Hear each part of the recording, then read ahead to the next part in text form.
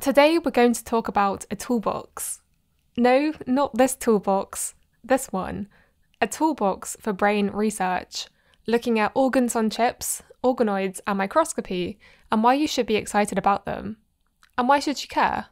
Well, the other week now, a whole series of articles came out regarding potential fabrication of data in many papers on Alzheimer's disease, resulting in millions of dollars misspent and misdirecting scientific advancement.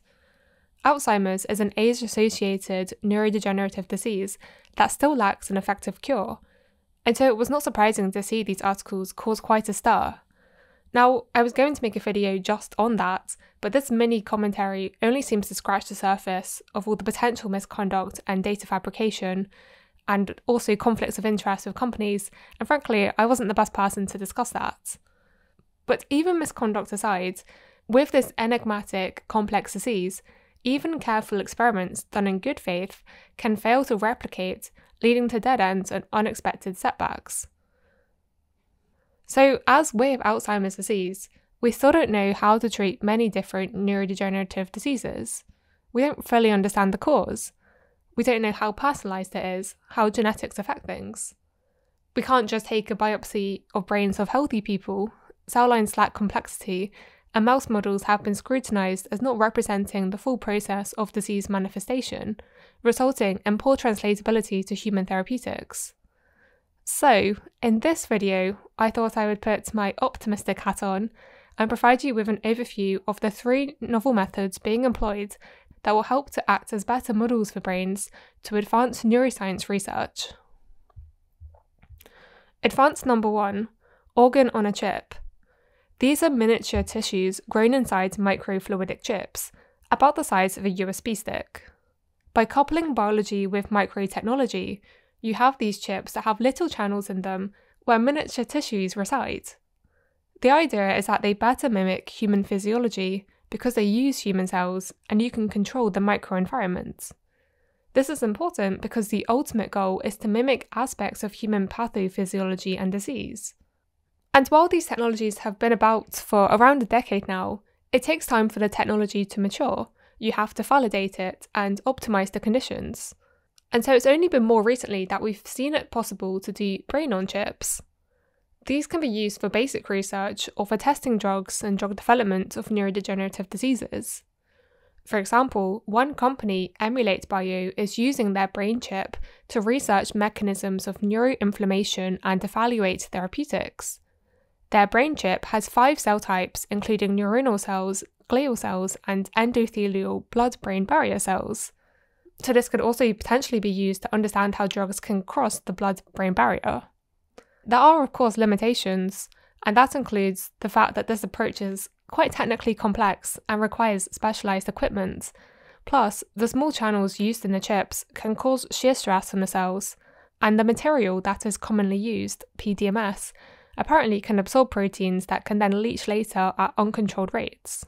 That said, I think this technology is super cool and obviously goes way beyond just neuroscience, and with different organs on chips can be applied in many different research areas.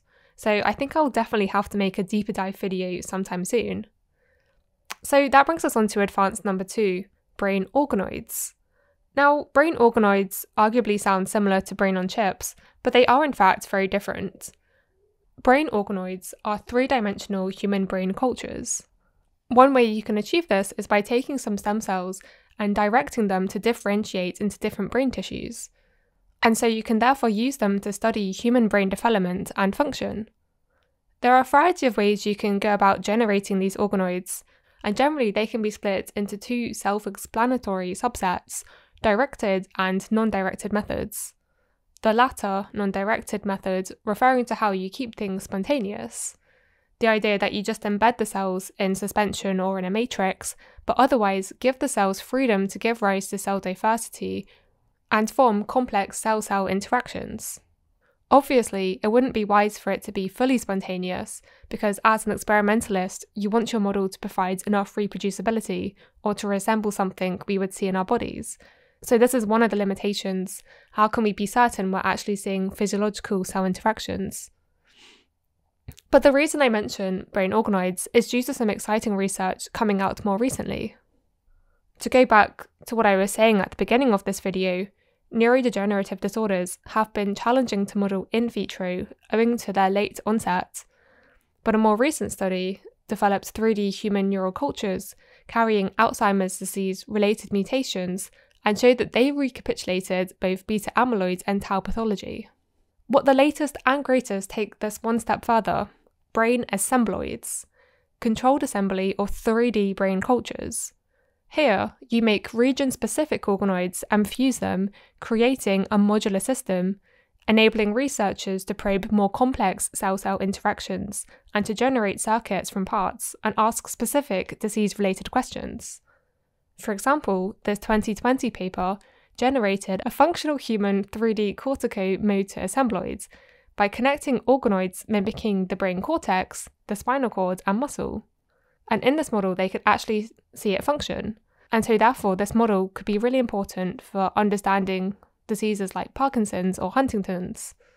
So like with the brain on chips, the advantages of these organoids include overcoming the issues with doing experiments in a 2D dish format, where the cells are on a hard plastic surface.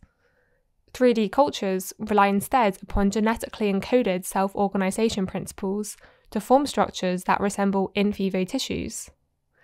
Another perhaps surprising benefit is that these brain organoids allow long-term culture, so we're talking here months to years. So longer-term processes can be studied, such as maturation of the central nervous system. But brain development is just one application, and the other of course being disease modelling. And so this brings us to advance number 3, expansion microscopy, which, as hinted at by the name, it involves expansion. And so I think you're all familiar with the concept of microscopy, and so expansion microscopy is where instead of just zooming in with larger lenses and magnifying the sample, you instead expand the sample, whether that be a tissue or cell, and you do so isotropically, facilitating super-resolution imaging.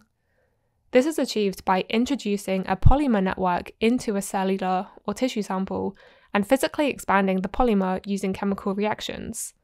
The technique was formally introduced in a 2015 article pioneered by Ed Boyden and others at MIT. In this article, they show off some of the uses of expansion microscopy. For example, this figure you see now is of fixed mouse brain tissue and compares before and after the expansion technique, before being on the left and after on the right. And you can see the resolution is much greater following expansion.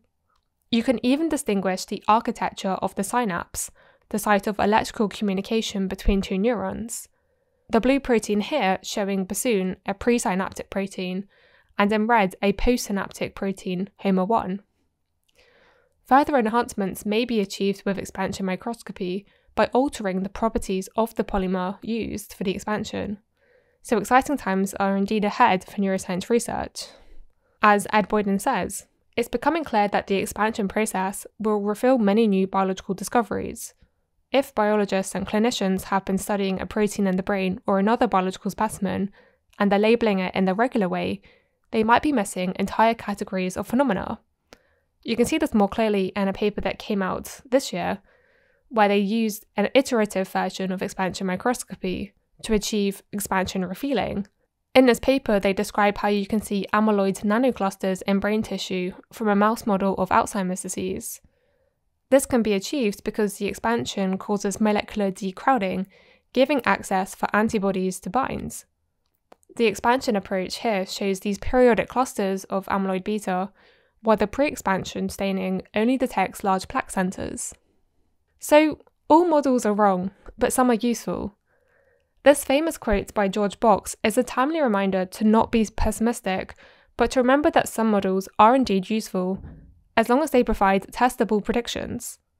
By knowing the advantages and disadvantages of your model with correctly controlled experimental design, all you can then do is follow the data and use that to guide your next experimental question.